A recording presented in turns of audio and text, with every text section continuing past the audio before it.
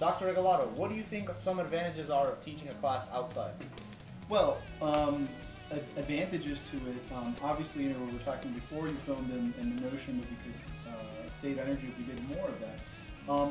I think there's also, a lot of benefit for us in terms of breaking routine. A lot of times when we do stuff outside like that,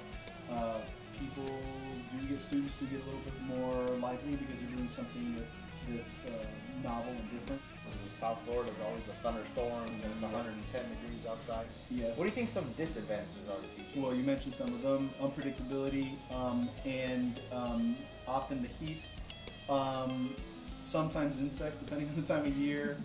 And I think also the possibility for people that are going to be intentional about saving energy and doing that sort of thing, we have to be prepared for the possibility that it will be a sacrifice. So in other words, a student who says, you know what, we're saving energy, so we're going to go outside and we're going to do class in this way, needs to accept the fact that it might be uncomfortable to do that and be okay with that. If the goal is to save energy and they know that that's a worthy goal, then they have to say, okay, well, I'm going to be mature enough to go outside to accept the fact that it's uncomfortable, and to make that sacrifice, and still, basically still be determined to remain focused and make that sacrifice.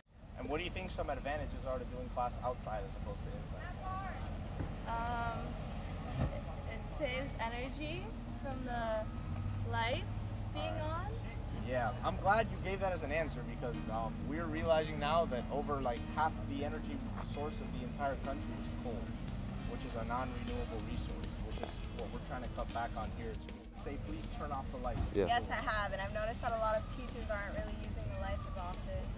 And I think that if we're going to save energy, we can turn off the lights to do some passive things sometimes, or a lot more teachers take us out. Did you know that half of our nation's energy supply comes from burning coal, and another quarter comes from using natural gas? Sucks. Yes, it does suck.